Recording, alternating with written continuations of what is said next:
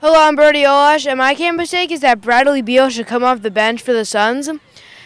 Durant and Booker are two scorers. They can get the job done for the Suns in the starters. And if you have Beal coming off as a sixth man, who are they going to get? They're $3 million short of the cap. They're going to sign a bunch of nobodies for their bench, and then they're going to have no production from there.